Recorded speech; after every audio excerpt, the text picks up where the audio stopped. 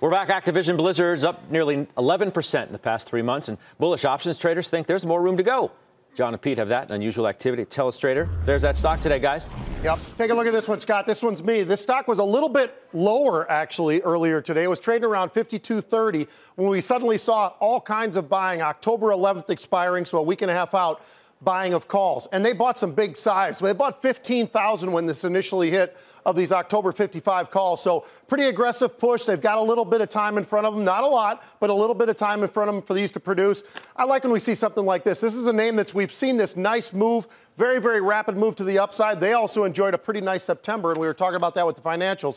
But take a look at that. Is this ready to break out to the upside? It sure looks like it, and somebody's betting on that. I got a second one as well. We talk about Freeport all the time, FCX. Well, today, we're seeing Freeport-McMoRan once again. Now, what does this play upon? So you take a look at this chart. It's had these little bit of recoveries, had a little bit of recovery there, but it's almost right back down to where it was before. Is this thing going to ever get back up into the 10s and the 11s? Once again, somebody is out there. They're rolling from October to December on the 11 strike calls, buying 5,000 of those. They're only 22 cents, a very inexpensive shot. Basically, you probably got to read into this. Is this a trade deal type of thing? October 10th, we know that date. You go out to December 15th as well. We've got all kinds of dates out there talking about the trade. Is this one of these stocks that could react? Absolutely. I bought these calls. I already had calls. I added to them today. Okay. Doc? Two quick ones, Scott.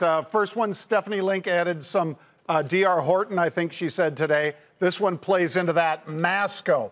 Why? Because, of course, these guys make kitchen cabinets and a whole host of other stuff. And Masco shares up 85 cents, about 2%.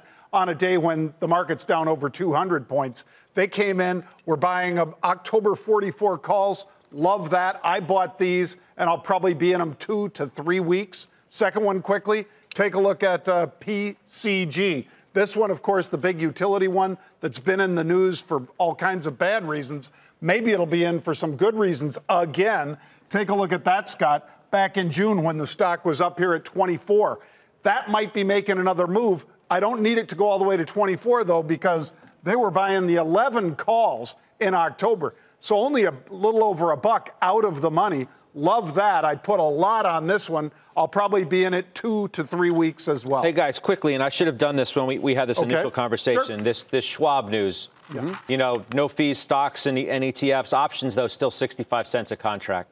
What's your take?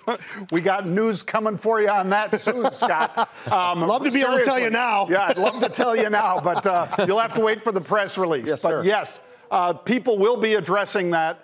And I think this is a real opportunity going forward. It's the growth area of the market, Scott, the options world. We talk about it all the time. We're averaging almost 21 million contracts per day right now in terms of option contracts. Think about that when you contrast that with what's going on at the NYSE and other places where you're seeing volumes go lower. This is going higher. This is a record year we're on right now. Oh, okay. I'll look for the press release. Don't let me find out that information somewhere else. No, we'll tell you that right now. Exclusive with Scott Wapner.